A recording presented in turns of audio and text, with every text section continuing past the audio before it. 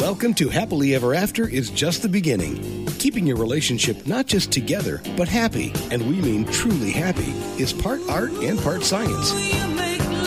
You've come to the right place. Here's your host, Leslie Dories. Several years ago, my husband had a really interesting exchange with a colleague at work. The young man was recently married, and he came into the break room visibly upset. He had had an argument with his wife and was sure that he was right. And all the men in the room said in unison, "It doesn't matter." And all the women who were in the break room knowingly laughed. Now, this scenario repeats itself over and over again in many relationships. This insistence on being right leads to many arguments and actually undermines a lot of the relationships. So why do so many of us continue down this path? Well, to answer that question, I'm joined by psychotherapist, author, and the host of the Possibility podcast, Mel Schwartz. Mel, thank you so much for being on the show and talking about this, and I love the name of your podcast. Well, thank you, Leslie, and thank you for having me on your show today. My focus is on possibility. My new book, The Possibility Principle. You know, our life when we were young was all full, hopefully all full of possibility. And as life goes on and we get older, the possibilities start to narrow, and that's depressing. And I've learned it doesn't have to be that way. Well, that's actually true, yeah. Yeah, so my work is devoted toward reopening possibility into our lives. Well, and that's a really interesting thing because you talk about possibility, and I'm talking about what got me to this was a recent podcast of yours about this need to be right.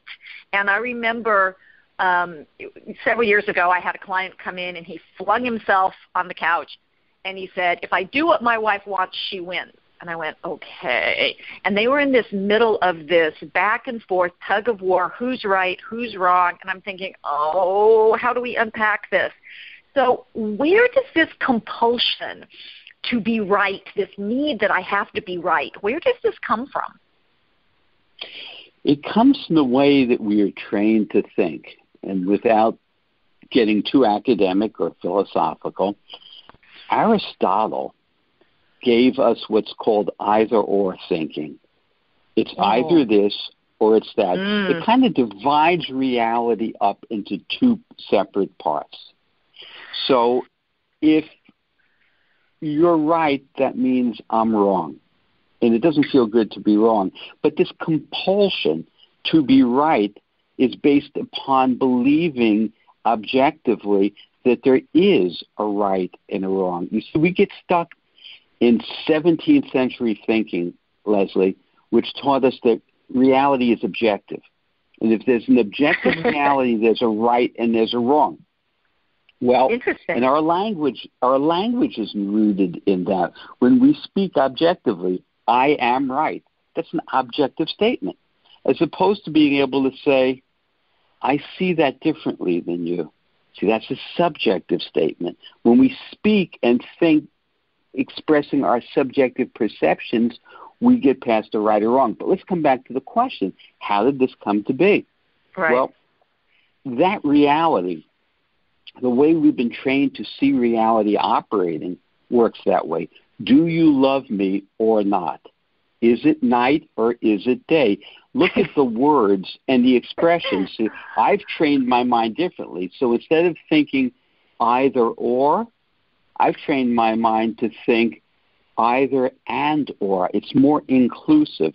So if we watch where our thoughts go, and they tend toward making this division of all things. Who's right? Who's wrong? Watch your thought. That's a false category. Yeah, that's really interesting because I remember when I was back when I've always been really fascinated by the brain and psychology and all this stuff. And so just going back to that very basic question that we all get, is it nature or nurture? And my response is yes, it's both and. You can't separate them.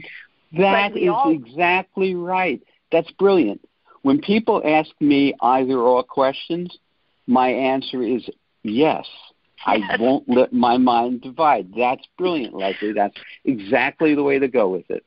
Because, I mean, and I end up with, these people, everybody likes a simple yes or no, this or that. I mean, it does simplify life if there are only two choices.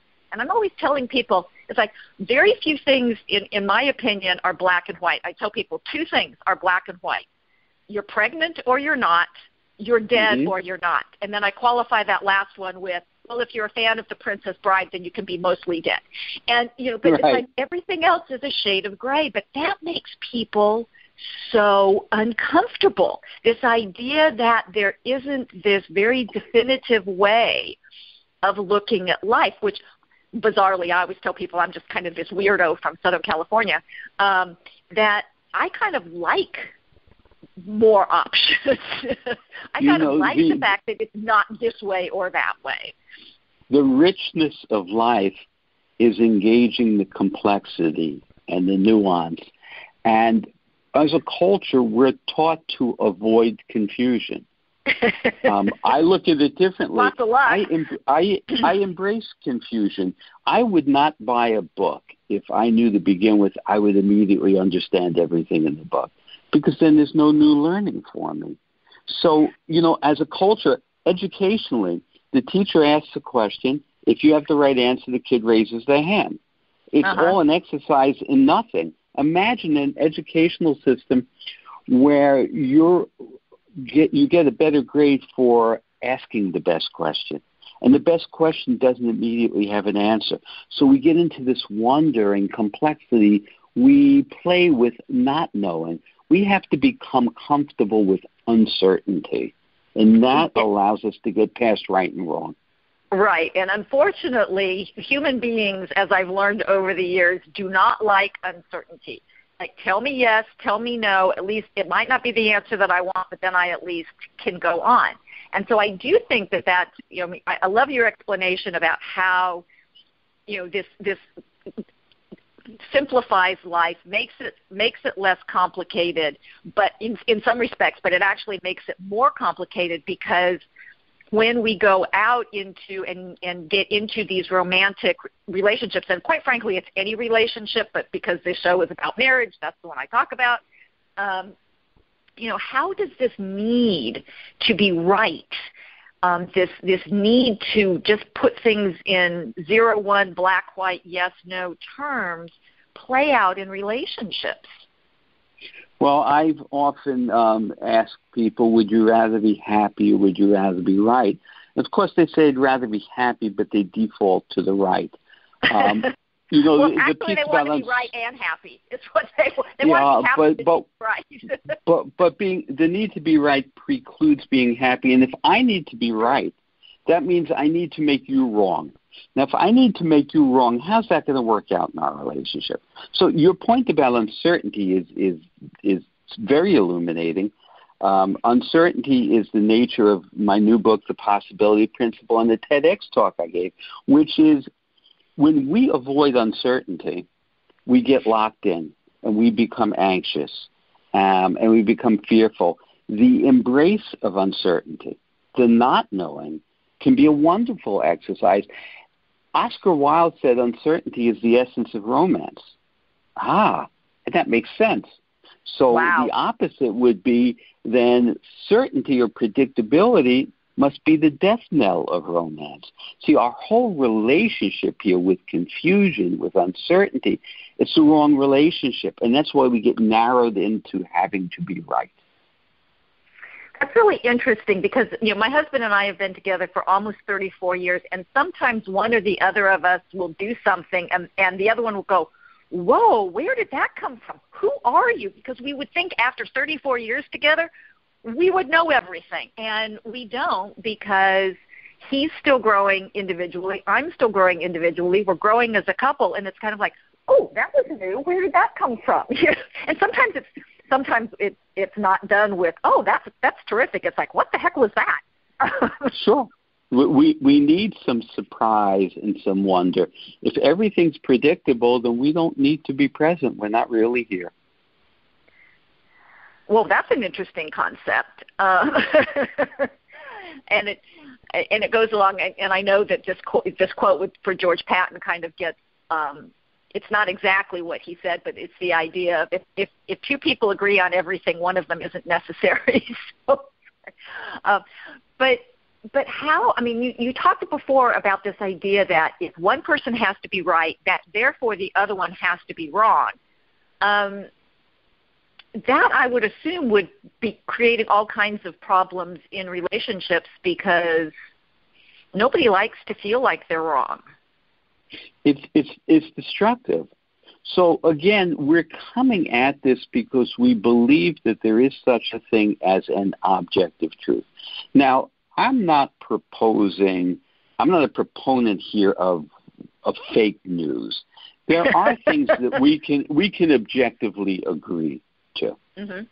But human relations are a matter of subjective experience and perception. So we're using the wrong language. Much of my new work has been devoted toward language. How do we stop making objective statements? Well, instead of saying you are wrong, look at the word are. It's a to-be verb. It sets up the divide between right and wrong. Instead of you are wrong, number one, if I say that, I know my words are going to fall on deaf ears, so I'll be frustrated. So right. What can I do? I can say, I can make a subjective statement. I see that differently than you. Or help me understand how you came to that place. Or my thought is telling me something entirely different. May I tell you what I'm thinking? In other words, the only way to engage real dialogue is to resist at all costs making an objective statement. So remove those to-be verbs. Don't use the word are or am. You are or I am. That's the end of the conversation. So start your sentence typically with I and speak subjectively. I'd like to share how I feel. Do you care how I feel? Typically the answer is, of course I care how you feel. Well, then let me share how I feel. That can be heard. But if I say you are in a negative way, I'm talking to myself. That's a really important point, and I love your use of help me understand, because that's what I tell people. It's like I'm a big proponent of confusion and curiosity. Help me understand what this is about, or I'm curious about this. And then to me, that's an invitation into a conversation as opposed to what you're talking about with the to-be verbs where I'm making a declarative statement of which there is no disagreeing. Yes. That's exactly right. So the key there is resist the temptation of making an objective statement.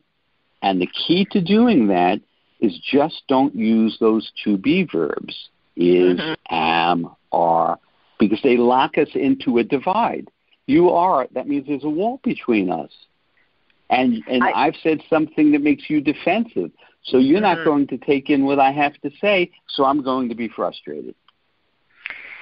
This is Happily Ever After is just the beginning on webtalkradio.net. I'm Leslie Dories, and I'm talking with psychotherapist and author Mel Schwartz about the impact of needing to be right on your relationship.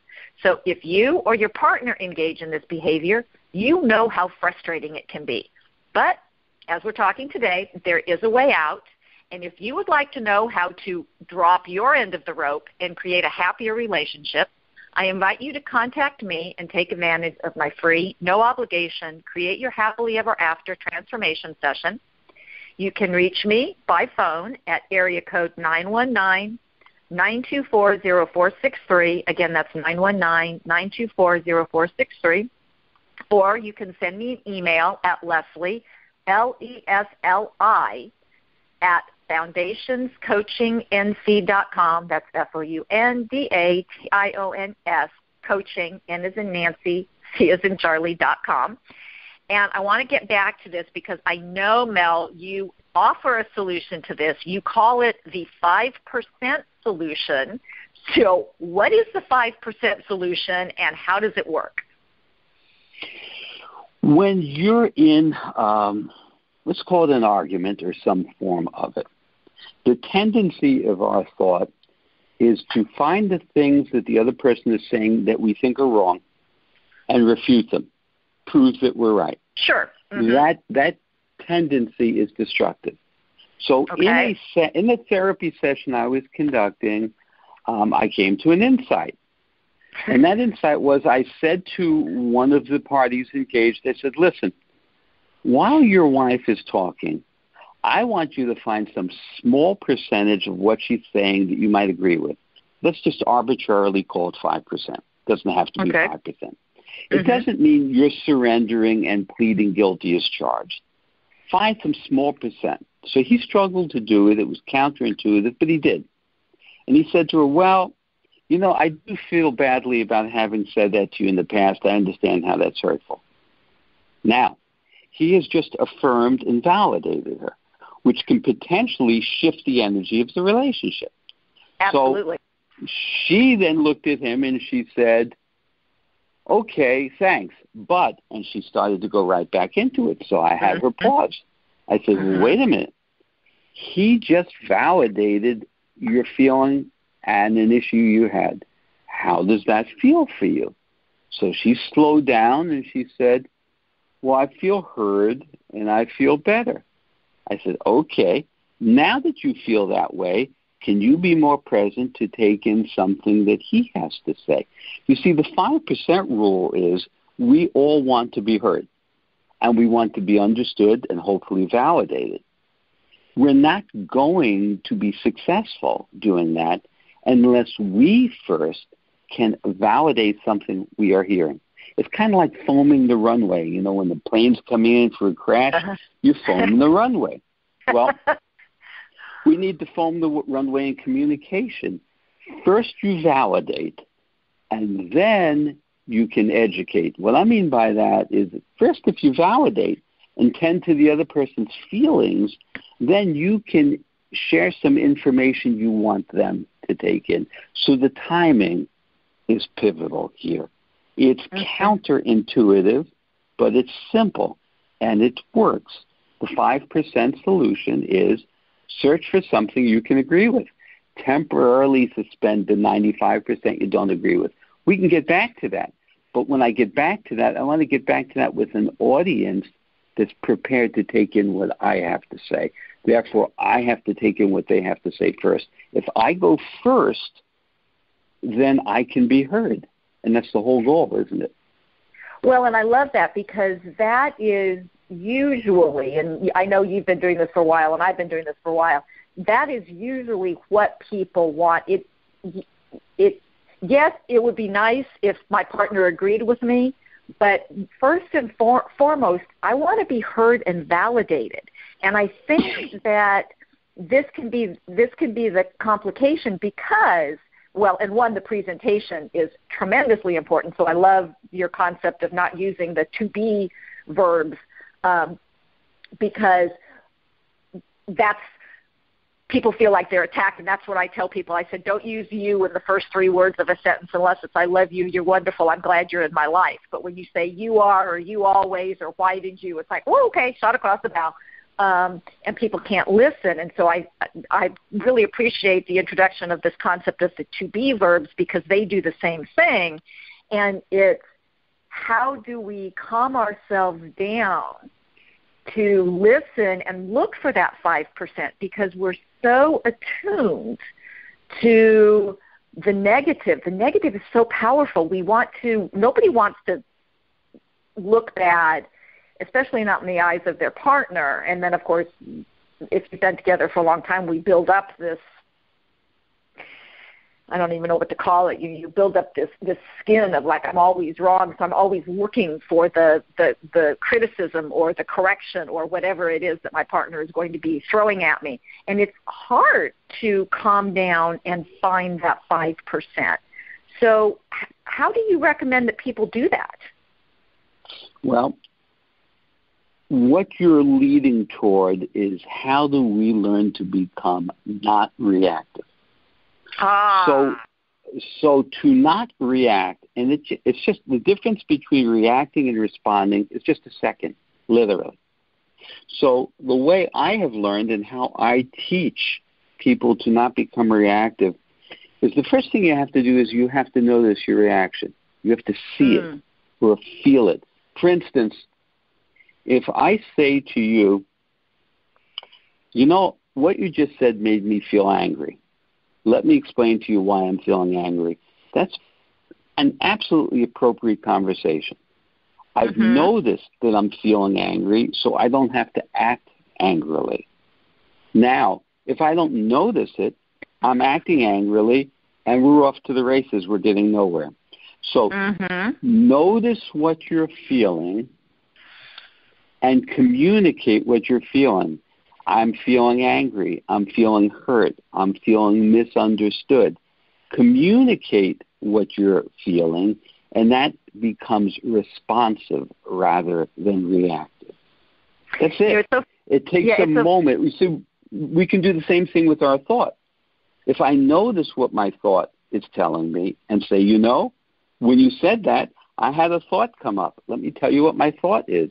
That's becoming subjective, representative. We're out of the battle of right versus wrong. And I love that, and it's so funny because I was having this very conversation about reacting and responding versus responding with a client last night. And again, it's just that moment where I can catch the emotion before I act on it. But is there a way to teach that? Because, you know, it's interesting because I was talking to him and I was saying, you know, we all have what if you ever watch any movies or play or do poker or whatever, people talk about a tell. There's always something that, you know, we pick up from another person where, you know, they're bluffing or whatever. And I said, we all have a tell that we're getting reactive, whether it's a flush, you know, we feel our face gets hot or we feel tension somewhere in our body. And I try to tell people, I said, you need to get really familiar with your own bodily, your physiology, your physiological reactions. Is there a way to help people do that, to understand that, oh, I just got angry, or I'm in the process of getting angry, and let me think about that. Let me respond to it instead of react to it. Do you have any suggestions? Yeah. Well, I do. There's an entire chapter in my new book devoted to this, Leslie. Yay! Which is it's creating a muscle memory where I teach the reader to be able to see your thought and see your feeling. See, if I can see my thought and not become my thought, if I can see my feeling and not become my feeling, then there is a powerful, wise, deeply intuitive new sense of me. Because otherwise, I am just the end result of my millions of thoughts and feelings. And that's why we get imprisoned. That's why we struggle with change. But there are techniques, and time won't really allow us the opportunity, but just to give the listeners some sense of this here, separate and set yourself to the task in the course of your day to just enumerate, list for yourself, what was my last thought? See it, don't judge it. What was my last feeling? Oh, I see. And then look at how your feelings and thoughts interrelate. I believe thought comes before feeling ordinarily. So when you're feeling a certain way and you want to know why you're feeling a certain way, ask yourself, what was my last thought? There it is. So that thought set up that feeling. When you do this, you're growing by leaps and bounds because you can see this automatic process of thought and feeling that directs your life. Now you can begin to direct your life. Well, and I love it because in the example that you were talking about before about I feel angry, which I think is, and of course in communication we're always talking about I statements, and it's not like I think you're a jerk. That's not an I statement. But an I statement is more about me and what's going on inside of me. And it isn't you made me angry. It's like I feel angry and here's why. And to me, that's an incredibly empowering position that, one, I'm taking it away from you. You don't have the ability to direct my life, my feelings. That's up to me. But on some level, again, it's easier to give it to somebody else, even though in the long run it's really disastrous. But it's easier because, if I take it on, if I own it, then maybe that puts me in the responsibility of doing something about it. Well, I own it, therefore I'm in charge, and I can continue to own it or change it. It's up to me. I'm not a victim. Yeah, that's a really interesting, and to me, like I said before, empowering position. So what gets in the way of people doing this? Is it because they just really don't know? Because a lot of it, I think, a lot of problems in relationships, I think, is due to not understanding the ground rules, what makes them work, the laws of relationships. When my children were in high school, I was invited to their school on what they called seminar day to give a talk. And the point I made, they stayed away from it. But the point I made is, it's due to the fact we are illiterate in relationship and in communication, because we got no education, and therefore we suffer and struggle. It is not our fault. Our values in terms of what we teach children are misplaced. So rather than feel upset or to blame or blaming others, we just need to understand we need to learn this most important art form of relationship and communication, because no matter how successful other parts of your life, you won't thrive unless you learn to prosper in relationship and communication. And this is teachable. It is altogether available. And I work with couples who have just gotten engaged and they're happy and in love. Why do they come to see me? They understand the daunting odds in front of them, and they want to develop the skill set to continue to thrive. That's wonderful. Mm-hmm. Well, and I love that, because this is why I do this show. This is why I want people to understand this is something people can learn, and I still don't think anybody should be allowed to graduate from high school without a relationship skills course, because whether we're talking about romantic relationships or coworker relationships or family relationships, the rules are the same. I mean, obviously there are some differences, but if we can communicate productively and well, we solve a huge number of problems. Like I've said before, it's good communication. It's just like love is not enough, but boy, you're going to struggle if you don't know how to do that. Effective communication is the core of self-esteem, successful relationships. It is the key to everything, and it is unimaginable that this is not taught and learned as part of our curriculum. I know it blows. It does. It seriously blows my mind. But it's like, and like I said, because this is a life skill. It's the most essential life skill, and the success that people can have in their lives when they learn this is unimaginable. And, and I so love that because people always ask me if I do premarital work, and I said yes, with anybody willing to do it. But again, most people are in love. Oh, this is wonderful. Love conquers all. That's all we need. I'm a big fan of love, but you dang well better get some skills, because the two of you are going to disagree. Leslie, in an earlier podcast entitled "Love Isn't All You Need," in which I'm saying, the Beatles' title to that song was wrong. Yes, we know, sadly, you need more than love. You need to learn the skills to sustain that love. And Absolutely. What could be more important? Well, you and I agree on that. So where can people learn about your book, access your podcast, learn more, because you've got some great stuff, which I say we all need. So how can people find you? Okay. My website is melschwartz.com. That's MELSCHWARTZ.com. Once you're there, you can read my articles. I've written over 100 of them. I have a TEDx talk, Breaking Free from Anxiety by Embracing Uncertainty. And you can read about my new book, The Possibility Principle, which is how quantum physics can improve the way you think, live, and love. And for anyone who's interested, I do offer remote sessions, work with people all over the world.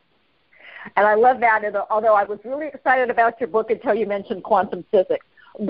Yeah, but you don't need to know any science. I was a C student in science. It's just the principles, which simply are embrace uncertainty. Mm-hmm. Uncertainty equals possibility. Mm-hmm. And reality is inseparable. Everything is interconnected with everything else. And when we learn that, compassion, empathy, understanding, and love prosper. Well, I love that. And so getting back to the topic of being right, I've discovered over the years that most people who feel they are right, as we talked about before, they're not discussing facts, like 2 + 2 = 4, but about their opinions, their feelings, their experiences. So in most cases, quite likely you both are right. And learning to accept this and figuring out how to manage your reactions is the way to have a better relationship. So, as Mel would ask, would you rather be right or happy? And hopefully you want to be happy. And so ultimately the choice is yours. And hopefully one of the things you'll choose to do is to keep listening to this show. And so until next week, stay loving.